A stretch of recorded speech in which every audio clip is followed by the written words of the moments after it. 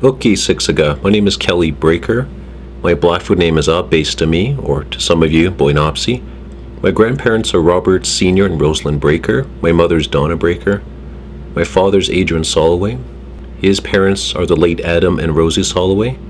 My Blackfoot name came from Adam. I'm doing this voiceover as a lead-in to the very recent and interesting open band meetings in Calgary on October 9th at the Coast Plaza and at the SRDL building on Siksika, October 10th, 2012. My political involvement on Siksika started in about 2001, I think, starting with the labor code violations I found at the Siksika Nation Police Service. I'm one of the few remaining political activists on Siksika. I can literally count on my fingers and toes how many of us are left. And I give special mention to Roy Little Chief and Eve Yellow Old Woman for all their effort and their sincerity and their in what I call political activism. And for the record, Siksika's radicals are not the same as Siksika's political activists. I should know. I've argued with them a few times. As of today, I'm 39 years old, and other than my political partner who was in her early 30s, there was no one else in their early 30s, 20s, or teens who was actively, that's the key word, actively standing up to publicly challenge Siksika's weird and broken political system, to seek sincere resolution and lasting social change that does not cause more social injustice. And yes, I'm challenging the people when I say that, and you know who you are. You are very politically minded, but yet you're not standing up as we do, and it's very important that you do that. Watching from the sidelines is very entertaining, but is actually counterproductive. But because I have to speak for the silent, those who are abused, the bullied, and the scared, and yes, I've been asked to do so, my name has literally been written into the history books of Siksika. So where's your name? And yes, that is another challenge to you people out there, you who are very politically minded, to stand up so you yourself can be remembered for all your efforts, like I will be. Over the last 10 years, I've put out several political essays, rants, and manifestos about the illness that haunts Siksika's politics and about Siksika's political stagnation. Siksika is two things. It is a culture of the real Blackfoot people and a business as operated by council along with the administration. But the business side has been placed over the people. And as a result, we see the consequences: inequality, division, boredom, and the poor, the people living under poverty. As I now live in Calgary, I have noticed the glaring inequality is shocking. It is no secret Calgary members do not benefit from the funding or revenue Siksika receives, even on our behalf. Don't get me wrong, the leadership do reach out to Calgary, but it is a drop in the bucket and often involves bureaucracy. But at the same time, the same thing can be said about on-reserve members. So many are at or below the poverty line, yet the leadership gets funding on their behalf too, and yet poverty still exists. And once again, don't get me wrong, life is not all about money, but the leadership operates Siksika as a business for the benefit of all. So where is the share for the people? I once heard that it costs $80 million a year to operate council and the administration. Now, if that amount is actually divided up between the Siksika population, which is near 7,000 members, that means we are entitled to, or we are worth, $11,000 a year, each of us, our head count value. So where is that value? Just how communal is Siksika? Does Siksika operate for the benefit of the whole membership, or just a select few? As it turns out, it is only for a select few. After all the years of open band meetings, I frankly got tired of watching people beg for assistance, work, or recognition from the leadership, who just sit back and stare at the people or offer insufficient answers, sometimes heartless answers. I decided to press the inequality issue at the recent open band meeting in Calgary. I openly challenged council to a public discussion and debate, and for the first time in history, a chief stepped forward to debate or have an open discussion, and this was Chief Fred Rabbit Carrier. I addressed many issues in my discussion with him, but on the issues of entitlement, I said, do the Siksika people, especially in Calgary, are we even entitled to the money that is sent to Siksika on our behalf? If that is the case, well, where is it? Because I don't see it. Where is that money? Or do we deserve that?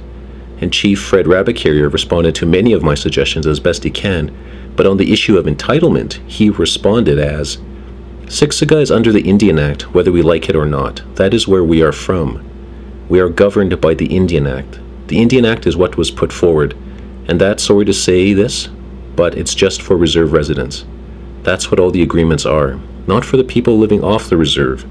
But unfortunately, we're broke at this point in time. After Fred finished speaking, Councillor Laverna McMaster stood up to address the questions I put forward. And on the issues of entitlement, she said, "Yes, you don't get part of that money. Boo-hoo. That is just reality." Obviously, a lot can be said about Fred's candid admission and Laverna's boo-hoo comments. Fred's comments were interesting to hear it out of the mouth of a chief, once and for all. But Laverna's comments were actually completely unoriginal. I've heard the boo-hoo sentiment before. Siksika suffers from extreme anti-democratic mentalities and processes, and instead of thinking outside the Indian Affairs box, which Council actually is 13 representatives of Indian Affairs, so why vote? The leadership has often said, our hands are tied by the Indian Act. In other words, Siksika's leadership want the ability to act any way they wish, to do as they will, but when it comes down to it, they cannot take responsibility for their own actions. I will give a detailed commentary on Siksika's social and moral responsibilities at another time. But for the sake of this voiceover, the words of Fred and Laverna bleed over into the other open band meeting the following day at the SRDL building, October 10th, 2012. Once again, depending on who was talking at that meeting, the concerns of the people briefly touched upon the inequality of the nation, or hit the nail right on the head. We even got to hear the words of Elroy Jerry, who is spearheading one of the fronts against the upcoming resort lease renewal referendum coming to Siksika very soon. At the end of the meeting, the last speaker was Councillor Reynolds Medicine Traveller. As one of the architects of the resort deal, he got up to defend his and Council's support for the resort deal. Well, he should. It was Council's collective idea to approve it after all.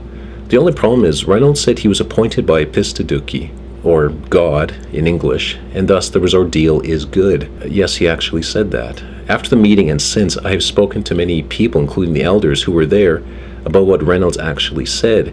Each one of them smirks and shakes their heads. Yes, that is what Reynolds said. One elder said to me about Reynolds' divine appointment, "What does religion have to do with it?" For those who want to hear Reynolds actually talk about his appointment by God, please ask Wade Healy. He and his team videotaped the entire meeting. Perhaps ask Wade for the audio of it. In the future, I'll put forward a paper that describes how Siksika's original Blackfoot religion or spirituality, which is what I'll call it in English, and how Christianity are extremely beneficial to Siksika. But I will also demonstrate the consequences of when the Blackfoot religion and Christianity are not practiced properly, how it actually hurts Siksika and individuals. As it turns out, belief is not enough. You have to believe properly.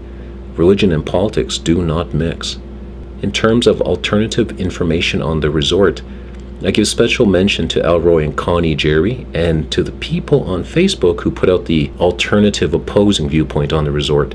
Thank you so much, and you know exactly who you are. I now present to you some speeches given during the recent open band meetings about Siksika's inequality, lack of heart, the discrimination of off-reserve members, from Calgary in particular, and about the resort. Because the leadership still has yet to support the idea of the people organizing themselves into alternative political parties or interests, we will continue to offer glimpses of democratic hope this way.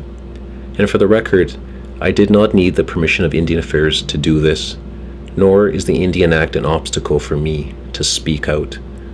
One day, Siksika will be able to say, Mr. Speaker in council chambers. Until then, a dream of true democracy for all of Siksika.